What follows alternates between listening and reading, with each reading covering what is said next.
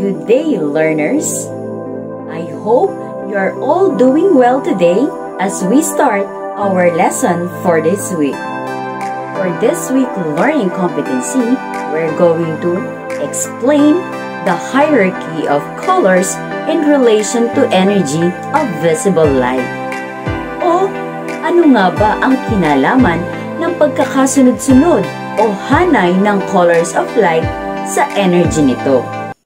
Natin ang hanay ng colors of light sa rainbow. Sige, isa-isahin natin mula sa itaas. Meron tayong red, orange, yellow, green, blue, indigo, and violet. Upang hindi natin makalimutan, tandaan natin ang acronym na RGBIV. Siguro nagtataka ka rin kung bakit nakahanay sa isang particular na sequence ang colors of light tulad ng nakita natin sa rainbow. Oops! Teka lang, bago yan, ano nga ba ang visible light? Ang visible light ay isang electromagnetic wave. Bakit siya naging electromagnetic wave? Dahil ito ay may kakayahan na makapag-travel sa solid, liquid, and gas, ganun din sa isang vacuum o yung space without matter o yung tinatawag nating empty space. Ito ay kahanay ng mga electronic waves tulad ng radio wave, microwave, infrared, visible light, ultraviolet, X-ray, and gamma rays. Alam nyo, light travels very fast with a speed of 300 km per second or 300 million meter per second. At itong speed na to ng light, actually, it is the speed of light in a vacuum. Or yung example dito is the outer space. Pero kapag halimbawa itong light na to ay tumama dito sa mga refracting medium tulad ng prism, ng water droplets, or ng glass.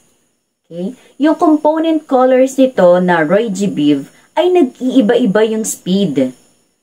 At dahil dito, ito ay nagbe-bend into different angles, kaya nakikita natin ito ay naghihiwa-hiwalay into different colors na kagaya ng nakikita natin sa isang rainbow.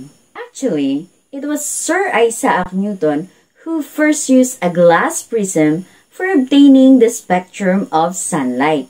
Dito na-observe niya na itong white light ay nagsiseparate or naghihiwa-hiwalay into RGBIV or into different colors. Dito pumasok yung konsepto ng dispersion of light.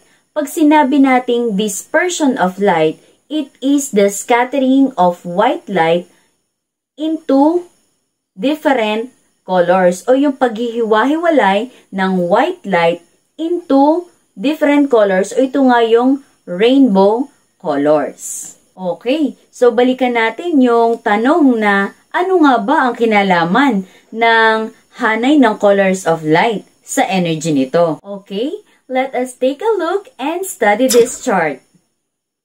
Based from our chart, which specific color of light has the longest wavelength? Correct, that is red. How about the color of light with the shortest wavelength? Correct again, that is violet. How about the color of light with the highest frequency? Correct, that is violet. How about the color of light with the lowest frequency? Correct again, that is red. Alright, let us take a look at the energy of light. Which color of light has the highest amount of energy? Correct. That is violet. How about a specific color of light with the lowest amount or the least amount of energy? Good. That is red. Now, how is energy related to the wavelength of the colors of light?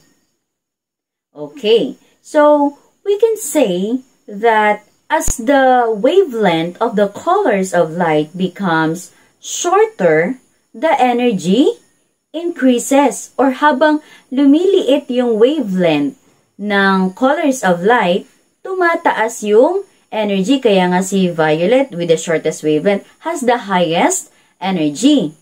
At kapag naman ang wavelength ay malaki or lumalaki, kagaya ng red, ang energy nito ay bumababa. Kaya nga yung red has the lowest amount of energy.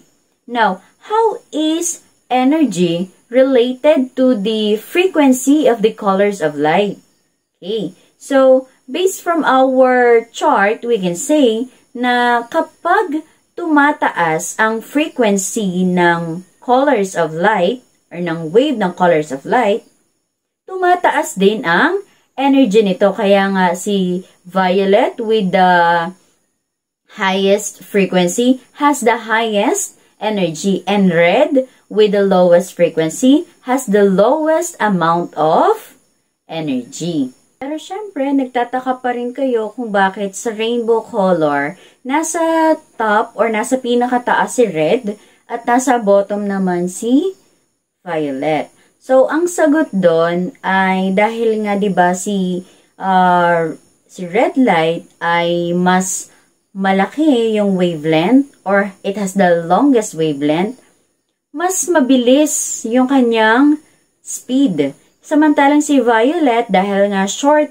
ang kanyang wavelength or it has the shortest wavelength, siya naman yung pinaka mabagal. Para bang ikukumpara mo sa naglalakad, isang malaki yung hakbang at isang maiksi yung hakbang. So, sino yung mas mabilis? So, syempre, mas mauuna itong si mas malaki yung hakbang. So, mahiiwan or mabagal itong si maliliit ng hakbang. So, same with light. So, sa pangyayari na yon, mas